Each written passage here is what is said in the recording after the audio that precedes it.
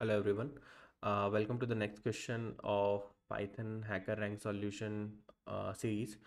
The next question which we are going to do today is known as Python basically loops, right? So over here it is in the problem statement is it is given that the provided code stub reads an integer n from stdin. Okay, so from the standard input it will read a number n which will be an integer and non-negative integer.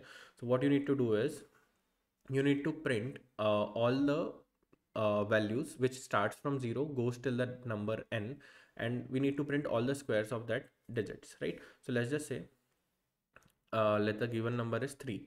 So what we need to do is we need to first of all generate 1 2 1 0 1 and 2, because the numbers lesser than 3 which are non-negative are just these three numbers.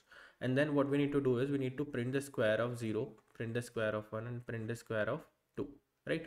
In the same way, let's just say I will take a new use case. The number is 4.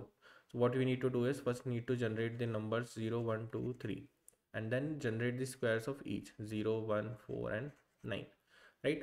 So let's just jump into the solution part. What I'm doing over here is we already have the value n. So what I'll do is I'll just create a range for I in range which will start from 0 and will go till n, right?